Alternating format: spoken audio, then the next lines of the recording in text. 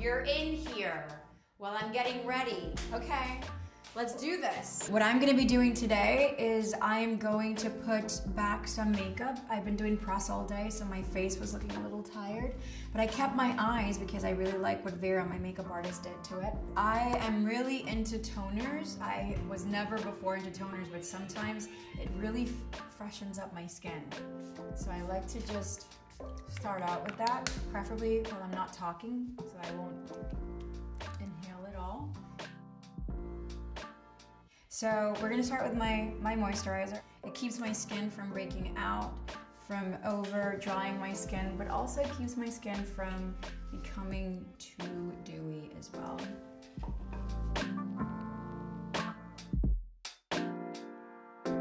It's really good to decompress with a nice little face moisturizing massage. I do this twice a day. I think it's important. I've always had a deep appreciation for a skin routine, and it's sort of like it's always been my time. It doesn't matter, even when I was in my 20s and I was just, you know, coming home from partying, I always made time to do this. Oh, and one thing I've learned also from just friends, that it's very important to moisturize your neck. It's something we tend to forget and leave behind, but I have a very long neck, you can't miss it.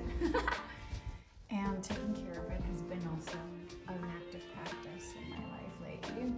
I don't really know how to put on, you know, makeup that's just not basic. So I tend to like a very natural look, and I'm just like with the essentials of just a concealer. I have discovered this line called Au Naturel.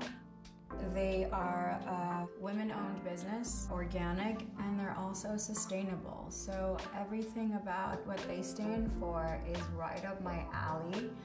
Because I'm looking a little tired today, I'm just gonna go a little heavy on the concealer, because if I don't like it, I can always, you know, take some off.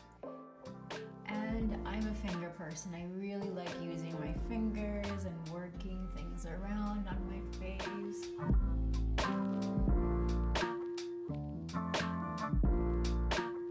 The good thing about this concealer is that I can wear it all over my skin, and depending on the season, if I'm a little more tanned, then I will go a shade darker, and if it's the winter, I will go a shade lighter, and all of these tones really work.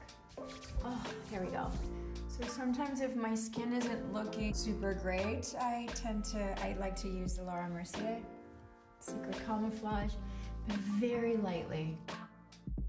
And I tend to feel that a natural kind of look is better on my kind of face. Once that's done, I go to the blush, and I'm using this one called Rare Beauty. It's the line that's by Selena Gomez. I'm a huge fan of it. Also, I have the kind of skin that absorbs all of the makeup that I put on it. So this is always in my bag. My sister has always told me, I mean, your cheeks are flaming hot. Can you just please tone it down on the blush? Because I'm a blushy girl. Now that this is done, I like using a little bronzer.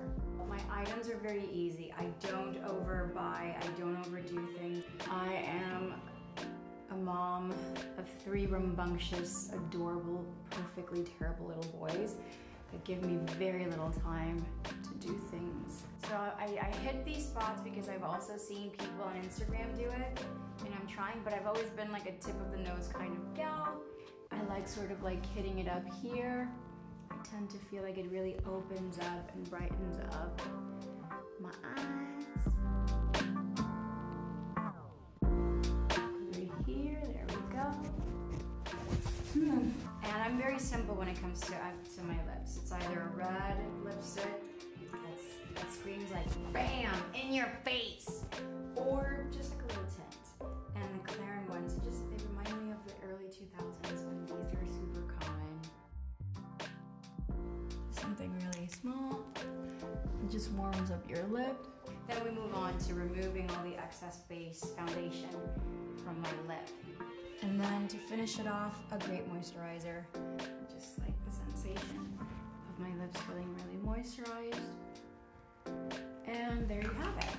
This is my date night look. I hope Marco likes it too, because I'm okay with it.